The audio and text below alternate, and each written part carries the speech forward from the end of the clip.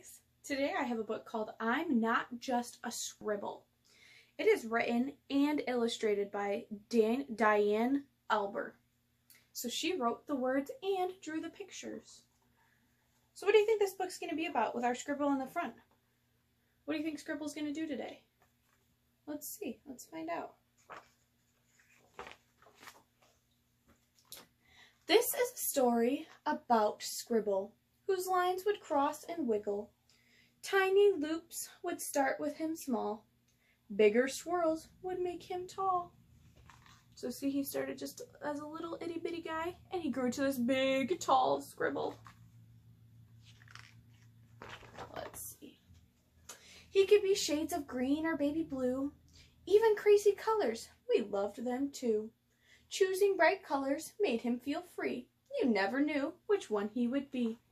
So it looks like he can change colors. Sometimes he wanted to be different colors. Would it be fun to change colors?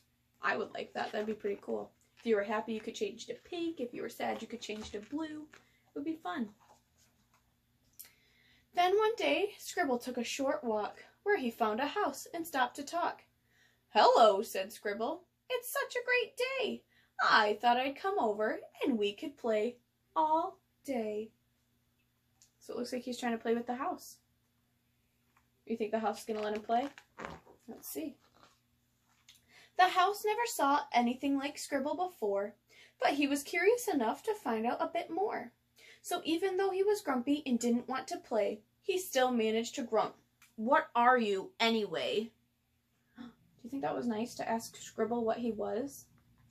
Wasn't kind. Scribble was confused and didn't know what to say. So he said to the house, "I'm just a scribble. Is that okay?" "It's not okay," said the house. "You don't look right. Your lines aren't straight and your colors are too bright." What? Was house being very kind? "But color is fun," Scribble said. "I can show you why. Just give me a chance. Please let me try." "No," said the house. "You cannot stay. You're nothing like me. Now go away." Aw, how do you think that made Scribble feel? Do you think Scribble's going to be happy or is he going to be sad? Let's find out.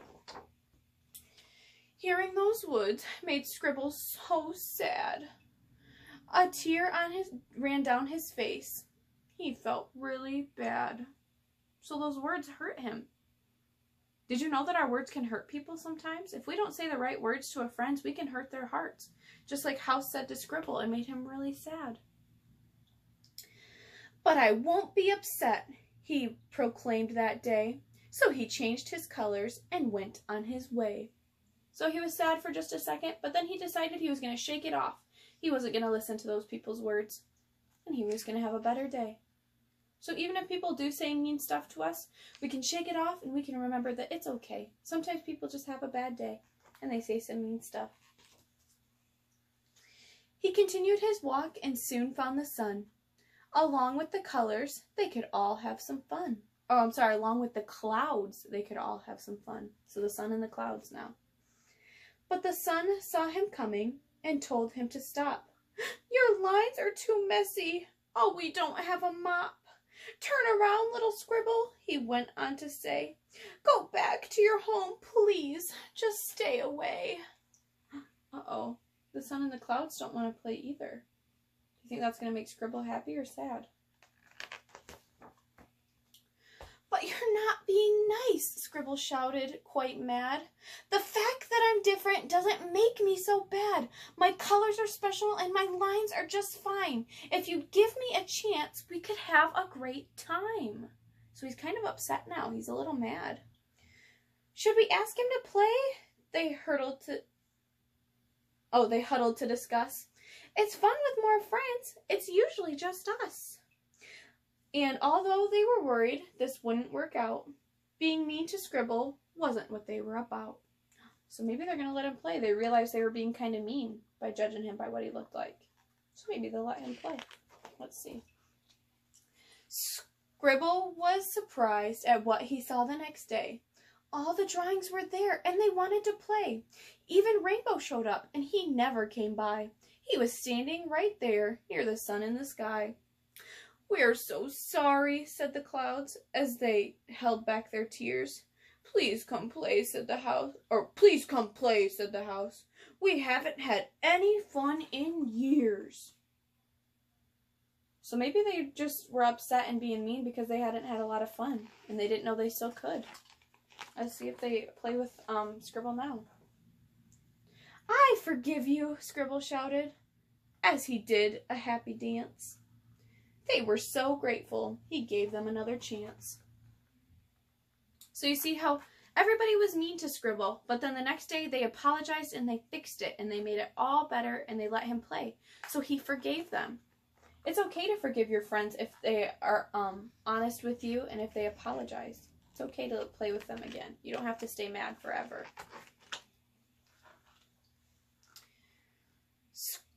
Scribble gathered up the colors and played with everyone. So he got all of his different colors and played with them.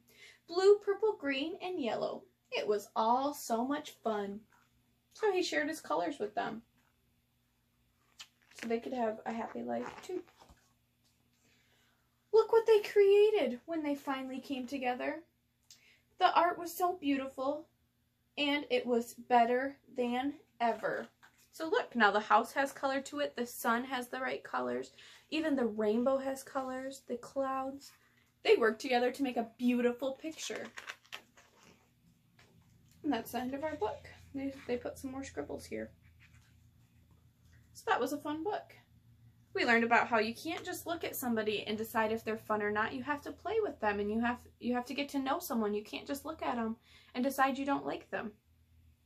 And when everybody worked together, they were able to make a beautiful picture. So if you work together with people, you can make a beautiful friendship. You can play with all the fun things, and you can have a really good time. All right, well, I hope you guys enjoy listening to it. Have a good day.